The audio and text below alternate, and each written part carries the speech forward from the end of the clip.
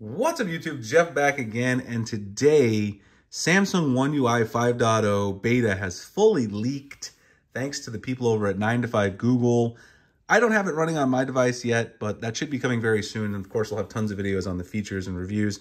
But today I want to talk about the features that have been leaked by Max Weinbach at 9to5 Google. First of all, I am using once again the beautiful, you guys, I apologize for my desk. My desk is a little messy here in the background today, doing a little bit of a summer cleaning, if you will. This is the beautiful Lamicall height adjustable stand right here. I absolutely love this guy. I showed this off to you guys in a previous video, and this stand is absolutely beautiful. You can see the Lamicall branding. It's really nice because this stand allows me to easily display the S22 Ultra for you guys and then not have to move it around too much when I'm making my videos. I can also keep it in the center frame. If you guys want to check out the Lamicall stand, this particular one, which is the height adjustable one, I'll drop the link below in the description and the pinned comment. You can pick it up from Amazon. They have great deals going on right now this week. It's Amazon Prime Day this week, so check that out in the link in the description and the pinned comment. So let's get into it today.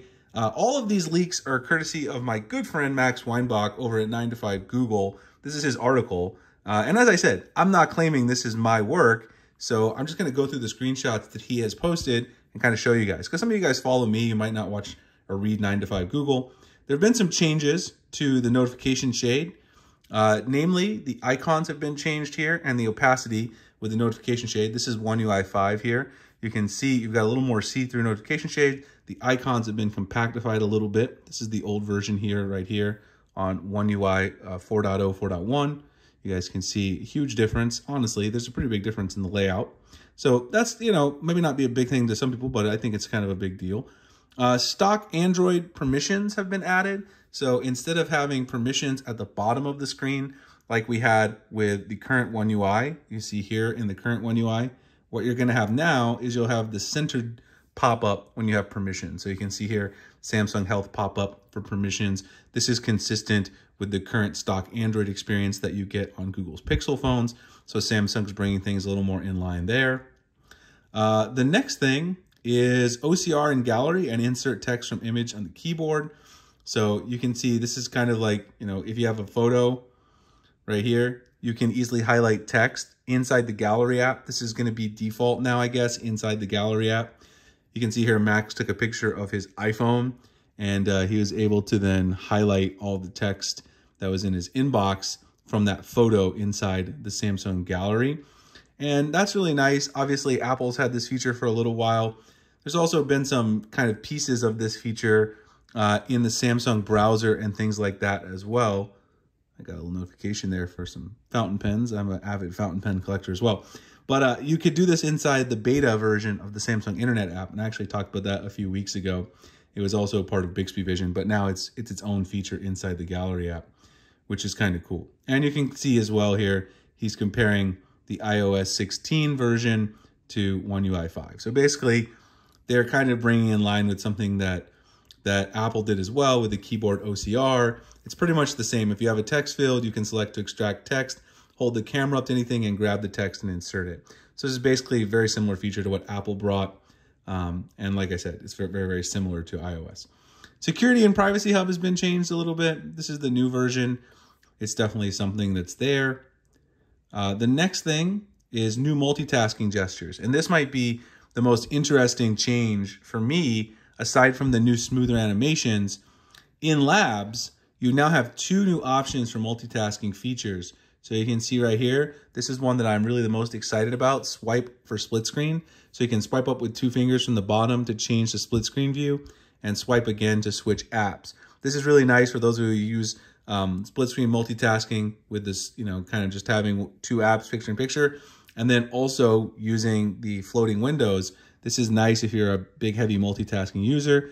And then you can swipe from the top corner to get the pop-up view. So now you have a gesture that takes you into split screen, a gesture that takes you into pop-up view. If you're coming in and out of multitasking all the time like I do, then this is really a huge benefit and something that I'm glad Samsung added. That is in the Labs feature, again. And Max does mention that neither of them work in the build he's running, but that may not be the final public beta build that we see. He could be running a build that's based off of the internal build from Samsung. And then there were 4 other features that are pretty small ones, I suppose. Collaboration in Samsung Notes. This actually is a pretty useful feature if you're a professional, like I work at the university, for instance. This would be a great feature for sharing notes with my students or with other faculty members. Active apps. So currently active app in the quick settings, you can see here, right there. About phone, they changed the this to show the image of the device, which is kind of a nice aesthetic change. And then you have an ultra wideband toggle right here inside the connection settings. So both of those kind of, you know, small changes, a lot of small stuff here. The other thing that we saw, right, is the speeded up animations. And actually a couple of people have posted videos of this over on Twitter. I'll link below to Max's tweet as well as Ice Universe. They both have, in fact, if I can find it, I'll show you guys in the video. Why not? It doesn't take that long. Max has been covering Samsung forever. I've been following him since the beginning. Really one of the best people to follow if you love Samsung stuff. So definitely check that out. And he and Ice Universe both posted this. So you can see here, here's the new animations right there that are in Samsung One UI 5. They do feel quite a bit snappier. Of course, it's going to take getting it in hand and seeing it on my own device to know for sure. But it does look like Samsung's made improvements. So it seems like this could be one of the most boring One UI releases we've had in a while. Not a lot of new features, improved animations, some small tweaks here and there across the UI. But that might be a good thing because One UI 4.1 was already really good, very stable. Could just use some speed improvements and things like that. Anyway, I want to let you guys know what's coming. As soon as I get a build that I can flash or join the public beta, I'll make a video about that. Tons of reviews of individual features and other videos and shorts of stuff like the animations myself, give you guys my impressions. Like, comment, subscribe, hit the notification icon for future videos like this. You guys can also grab a Z Fold 4 pre-order mystery box if you're pre-ordering Samsung's foldables with the free case, cleaning kit, and stand if you're interested. Link in the description to my website. And I'll see you guys in the next one. Thanks a lot for watching.